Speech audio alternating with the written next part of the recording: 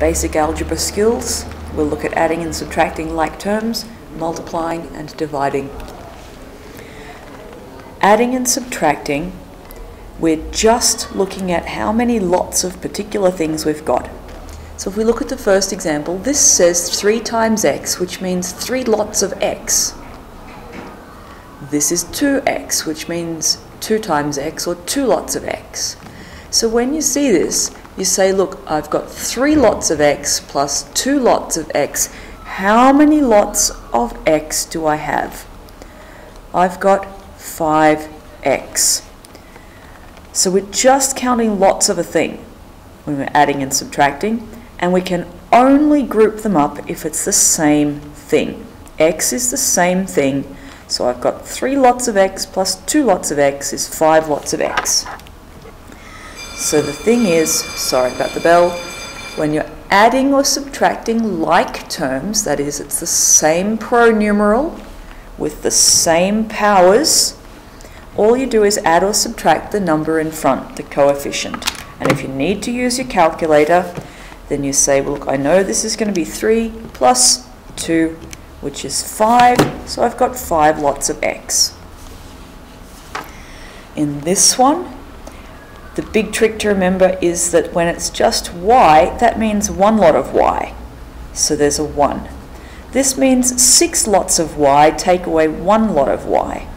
If you get stuck, don't think y at all. Think 6 pencils minus 1 pencil.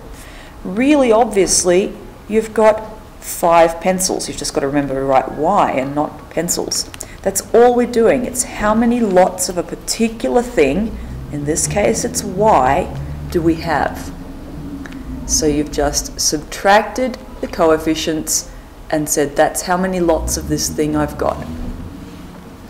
Now sometimes they give us harder ones where there's 2 different things, x and y. So in that case, you've got to say, this is like saying I've got 2 pens plus 3 pencils and someone took away 4 pens. Now that's not very logical because you'll end up with negative pens, but you can't add pens and pencils. They're 2 different things, so you're just going to say, I'll end up with this many pens and this many pencils. I'll end up with this many x and this many y, because x and y are not like terms.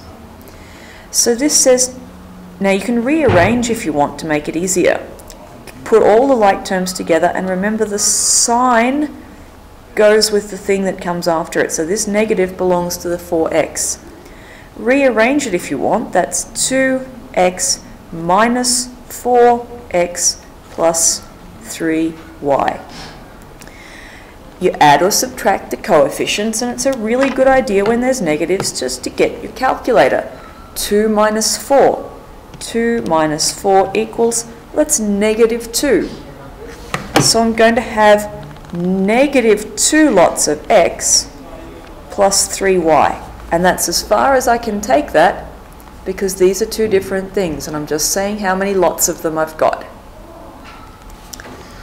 So for this one, again, I've got different things. I've got 6 lots of x squared plus 3 lots of x squared plus 4. Now that's not an x squared, that's just 4 on its own there. So whole numbers just do their own thing.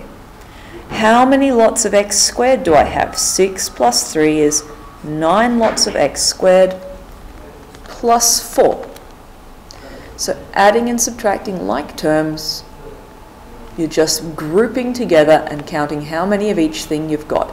Don't ever change the powers of the pronumerals. This is not x plus x is x squared, it's just how many lots of x do I have. 3 lots plus 2 lots is 5 lots. Now that's different to multiplying and dividing. In multiplying and dividing, you can change the powers because multiplying and dividing is different. 3 times x times y. Well, in algebra, we don't use times signs. So we check if there's any things that are the same that we need to multiply together. Sorry about the light there.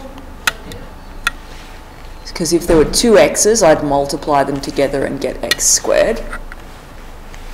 But there's not. So this is just written without the times signs. Sorry, I don't know why the light's gone funny. That's 3xy. 2x times 3y. Now really the easiest way to do this is to deal with the numbers first, the big numbers in front, and then deal with the letters. And you can even rearrange it if you want, and because this is 2 times x times 3 times y. We're going to do 2 times 3, we're timesing the big numbers together, and then do times x times y. Now the numbers 2 times 3 you can do. That's going to be 6, then x, y. Sorry, I should have left an extra line there. Just get a line between that because that's a different question. Here, 3x times negative 4x. You're going to multiply together the big numbers, and then you'll multiply x times x, and that's going to be x squared, because x times x is x squared. We can do that. Now if you're not sure on timesing the numbers, use your calculator. 3 times negative 4, oops, you can't see it, there we go, equals negative 12. So you multiply the big numbers out the front of them, negative 12, and then x times x is x squared. So this one here, 4 times 3 is 12. Now if you're not sure about x squared times x, you could just write it as x squared is x times x times another x, and you can see really clearly that that means it's going to be 12x cubed. It's the number of x's that are timesed together, because timesing is different to adding. And dividing is very similar to multiplying. You divide the numbers out the front and then cancel out any letters that you can, and we'll show you how. 12x divided by 2. Divide the big numbers out the front. 12 divided by 2 is 6, and you've got an x left.